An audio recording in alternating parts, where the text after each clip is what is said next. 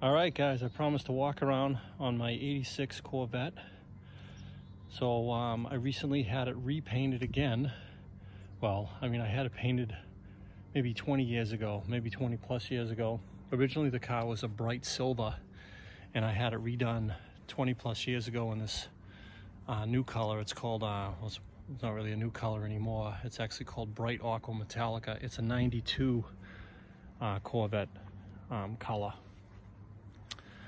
So years ago, I had the whole car ripped apart and every single piece of it repainted pretty painstakingly, I might add, because I mean everything has to come off if you want to do a color change.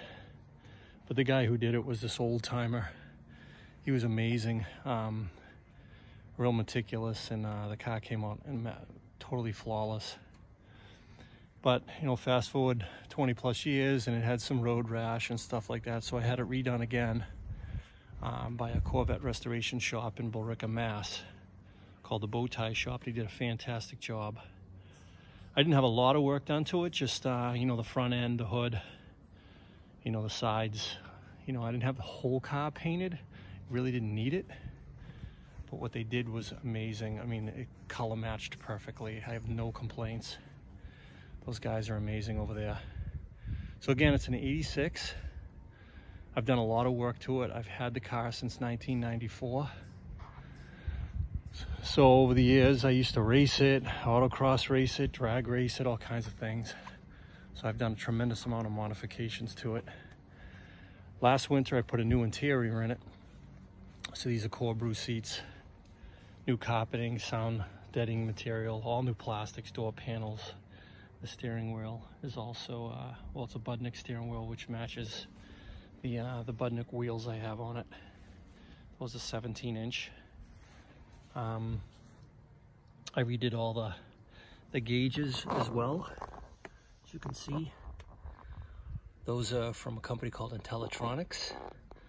I originally, and I love the original Atari style dash, but I had so many problems over the years. I had it rebuilt a number of times, and it's just, they never just seem to work right, so I just kind of gave up. I went with those gauges, and I couldn't be happier. They're really nice. So in the back, I have this harness bar that I installed. It's back in the autocross days. I used to mount my camera to it. Now I just got a fire extinguisher up on it. I think the company was Arizona Speed Marine that made that harness bar. I bought it at Corvettes of Carlisle, God, probably in the late 90s. I don't know if it's available now. The hood louvers are from Greenwood. They're really nice. They're actually fully functional, so underneath you have like this kind of catch pan that catches any water, so you don't get any water drippage on the motor or anything. I don't know if they really reduced any heat temps from underneath the engine. In the engine bay, it still gets pretty hot down there, so I kind of did it more for aesthetics, just to break up the longness of the nose on these cars. And I also installed that plate. That is not functional. You can get them functional, or at least you used to. The company was called Forced Air. You could get them where they actually went right into your intake, tied into your intake, but I never did it. It was more for aesthetics on that. So anyways, so that's the exterior of the car.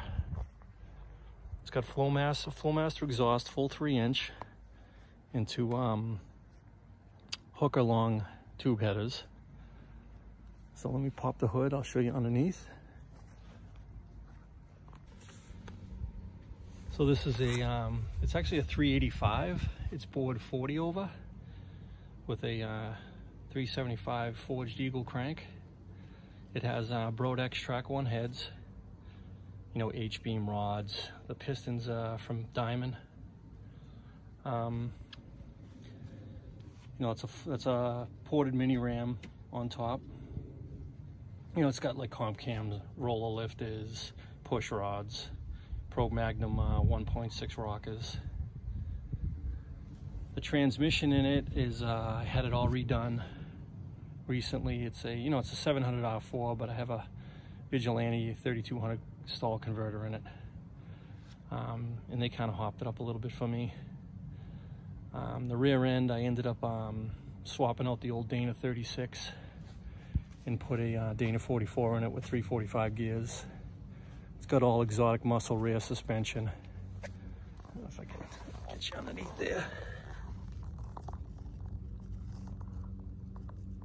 I could use some polishing, but you get the point.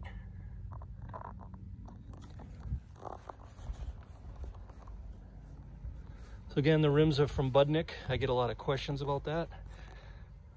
They're called Cobalts on Eagle F1 tires. Could actually use some tires. The tires are getting pretty old.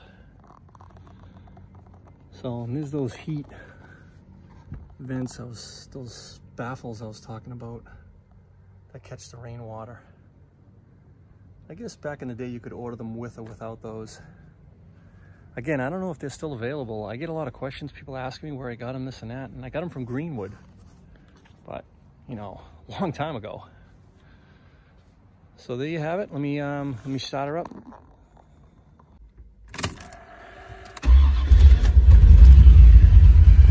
Get a good look at those gauges. I know they're pretty controversial. Some people like to keep the older gauges in, but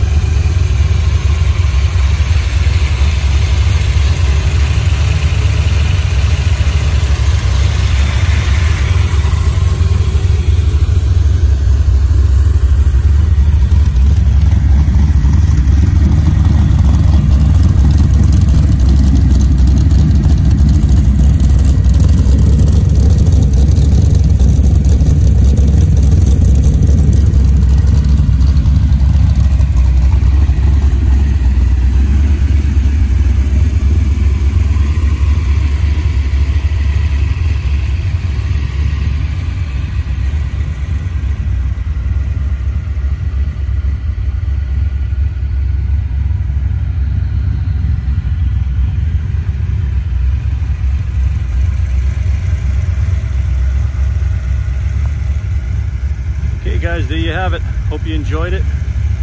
I know I have for a lot of years. These cars, I don't think ever get the respect they deserve. You know, for the money you pay for them, they're pretty nice cars as far as I'm concerned. I don't know, maybe I'm a little biased because I've had the car for forever. But I don't know, I love it. That's all that matters. Take care.